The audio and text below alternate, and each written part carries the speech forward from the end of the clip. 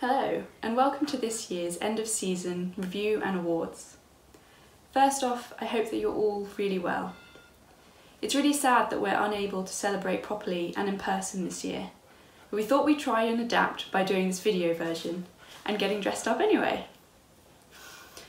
We know that this season has been cut short, but it has been jam-packed full of activity on and off the court. So before I hand you over to Chris Davies, who will be announcing the winners of the awards, let's check out some of this season's highlights. What a game, eh? What a match! What sport! What heroism!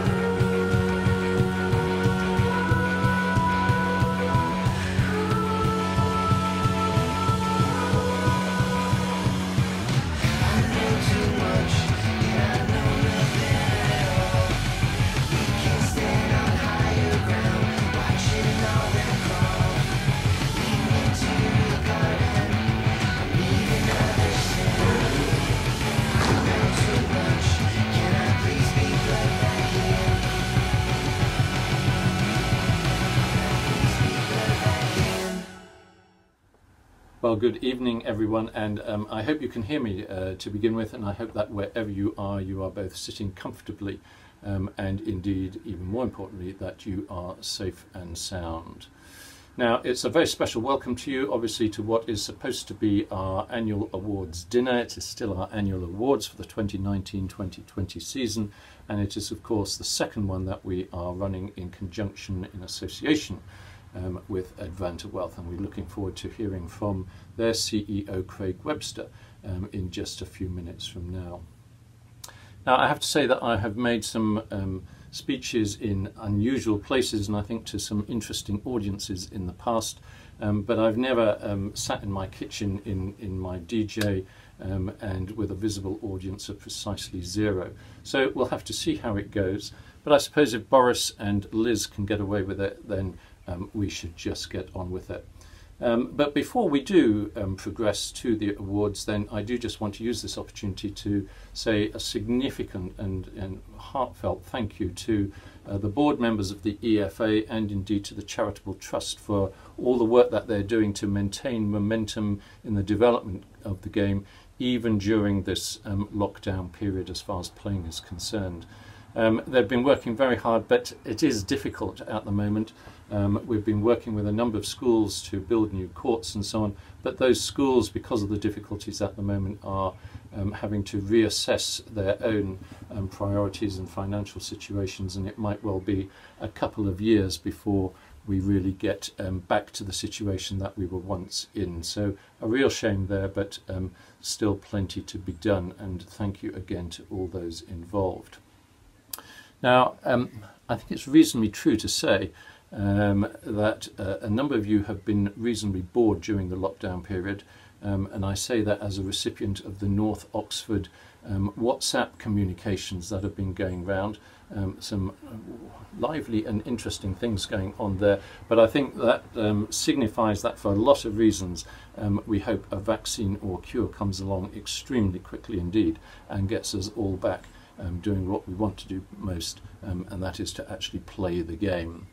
So speaking of getting bored, I've been told that I shouldn't speak for too long this evening, and therefore it's probably a good time straight away to get into the first of our awards. So our first award this evening is for Young Player of the Year. A number of nominees, but in third place we have the wonderful athlete from Shrewsbury School, Izzy Wong. In second place is Etonian Alfie Backhouse, and this year's award goes to habitual winner on court, Hugo Young, and he's emerging very quickly as a serious contender at all levels of the game. Many congratulations to you, Hugo. Well done. Hey, thanks everyone. Really appreciate it. This whole community is so great and so helpful with improving my game. I want to thank players like Ricky and Laurie who have really taken the time to give me tips and help me improve. And to everyone who I've partnered, particularly Noah has really helped me get up to a higher level. But yeah, everyone in this community is so lovely, and I just can't wait to get back on court whenever that's a possibility. But yeah, thank you. We move on now to Coach of the Year. In third place we have Aldenham's Andy Stevenson, open brackets, veteran, close brackets. Well done, Andy. Our runner-up is Ryan Perry, coaching so successfully at Berkhamsted Prep School. Prep schools, you see, best education you can get. But this year's deserved winner is Eton College's coach, George Thomason, whose senior team were the winners of the school's team competition, the Williams Cup. Well done, George. Thank you to all those that voted for me for Coach of the Year. It's an honour and I'm truly delighted. It's such a shame that the Nationals haven't been able to go ahead this year. Fingers crossed that they will do in the near future. Looking forward to seeing you all soon.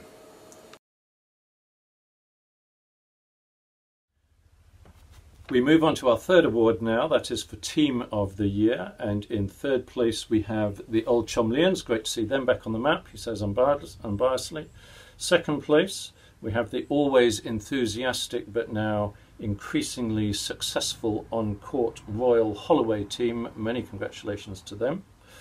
But the Team of the Year this year can boost and boast a hugely strong squad whenever they turn out. This year they were worthy winners of Divisions 1 and 2 and also the EFA trophy. Many congratulations to deserved winners, the Old Slopians. Well done. Hi everyone. Firstly, I hope you and all your loved ones are doing well. Apologies, I've had to fire my camera woman because she was useless, so I'm doing this on my own. Thank you for all your votes. We're very proud to have won Team of the Year. Sorry that we didn't get to finish the season properly, but we're very much looking forward to getting on court next year and having a go at beating you all again. Cheers.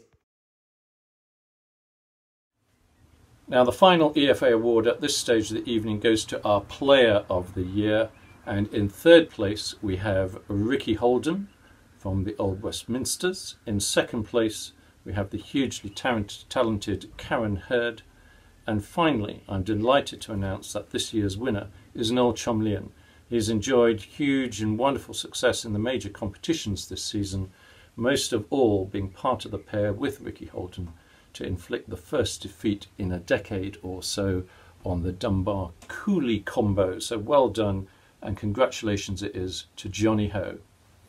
Hi everyone, Johnny here. Just wanted to say a quick thanks. It's such an honour to be nominated for this award and to receive it. I want to say thanks to my partners, competitors, teammates and everyone in this great community who have made it easier to improve and just keep loving this game. Really looking forward to seeing you all on court soon and hope you're keeping well. So we now hand over to Craig Webster, the CEO of Advanta Wealth, and they are going to present their award for this evening. Hi, I hope you're all well and acclimatising to these very peculiar times as best as any of us can. And while fives might pale into insignificance in what's happening in the world, the joy of sport is that it can provide some respite, and I'm sure all of you will join me in hoping that we can start playing again soon. We started the Advanta Unsung Hero Award to acknowledge those who have made a real impact to the world of fives, but might not have received the plaudits or recognition they truly deserve. Without these people, the game would not be in the position it is in today. This year, the award goes to 2 university students who, as well as studying for their degree, have created a fives club from scratch at a university that previously had no tradition of fives, nor indeed any other students who had even played the game. The club has since gained official status from the university and has quickly grown into one of the most buoyant clubs in the fives community. The members are mostly new fives players, often never having heard of the game. Through their efforts, the club has been able to send numerous pairs to the EFA competitions, including entering 6 pairs into the Universities tournament, with the award recipients reaching the quarter-finals and knocking out Cambridge 1 along the way. The club has also represented both Mill Hill and Windsor and Eton in the London League and had matches against other universities, including both Oxford and Cambridge. Will Seath, the founder, and Ollie Avery, his first recruit, have done something truly special at Royal Holloway. And now, as they both prepare to graduate this summer, they should be proud of the legacy they leave behind. So it is with great pleasure that I can present them both with the Advanta Wealth Unsung Hero Award. On behalf of both of us, we'd like to thank the Fives community and Advanta Wealth for giving us this award for Unsung Hero. We're both very proud and honoured to be accepting it today. Thank you. The people we'd like to thank are far too many to count, but we'd really like to thank Gareth for all his continual advice and support, and Mandy from Windsor and Eton for accommodating us on more Tuesday nights than we can count.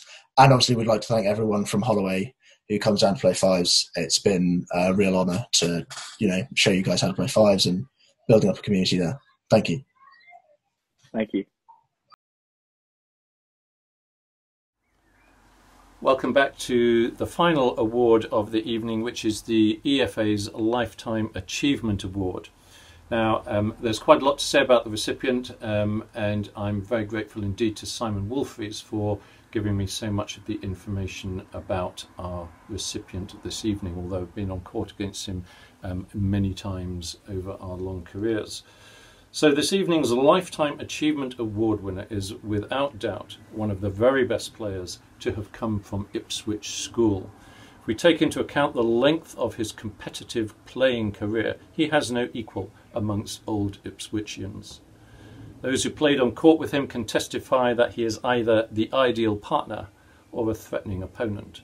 He enjoys not only real strengths in cut and return, but also reliability, consistency, and command in all areas of the court. These virtues have been the basis of his successes on court over 6 decades.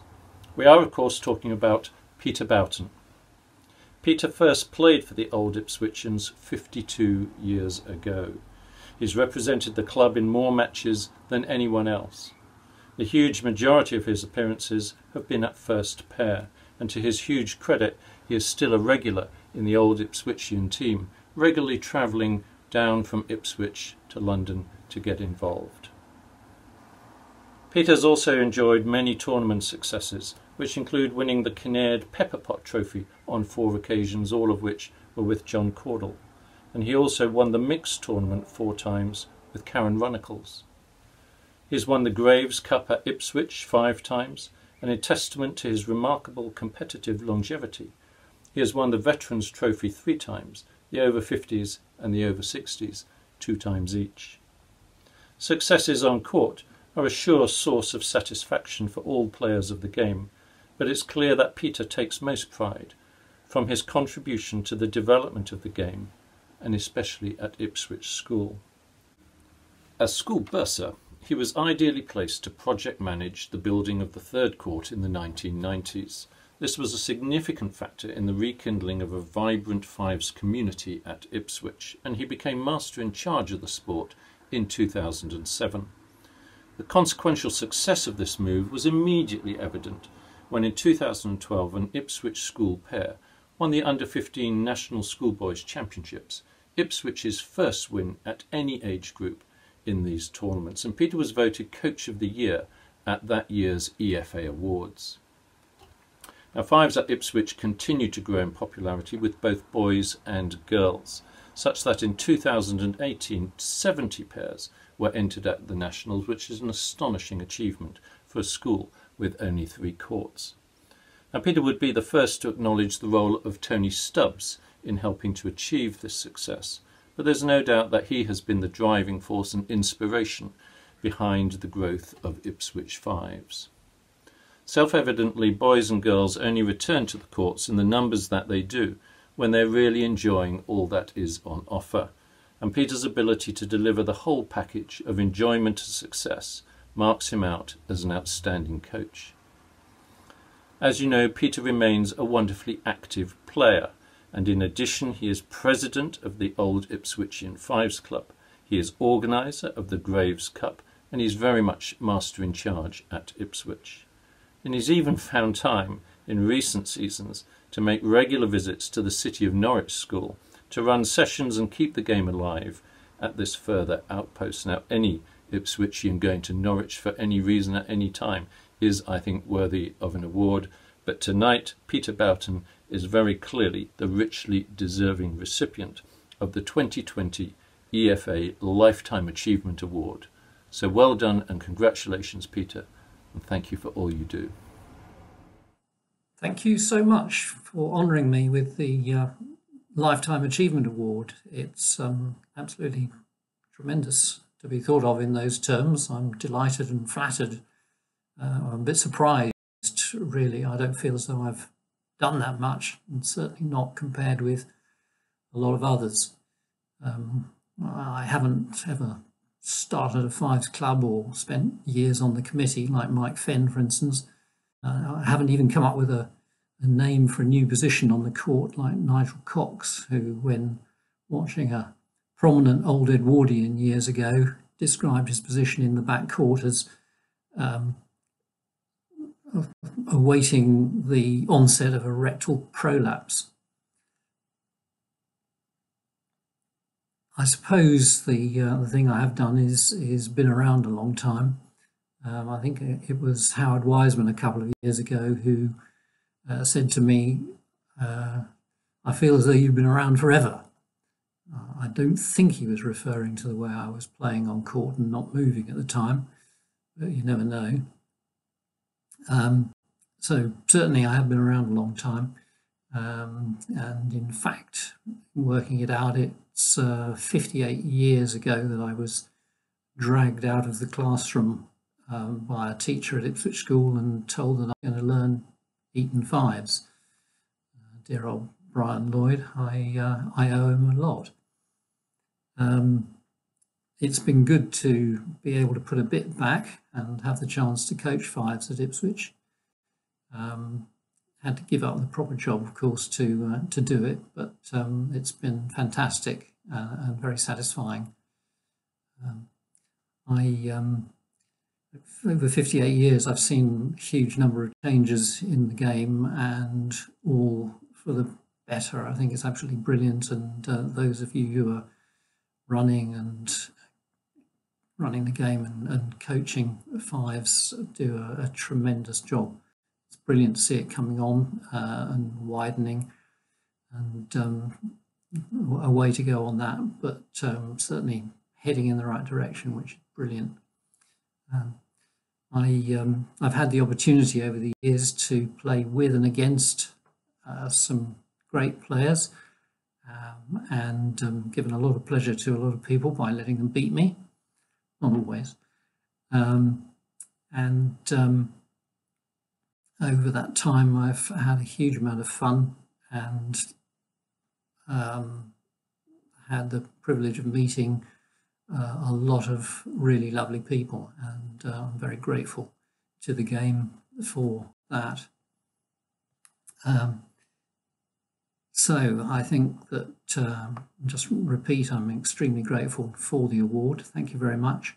And I think that just finish with a toast to all players, and particularly our players who are on the front line in the fight against the COVID virus. And here's to Fives and a healthy future. Cheers.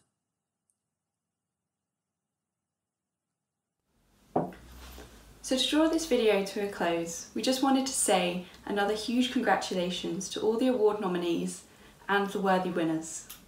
To you guys at home, thank you very much for watching, and we hope that you enjoyed this video version of the EFA Awards. We hope that you continue to stay safe and stay healthy, and I cannot wait to see all of you guys again on court soon. Goodbye.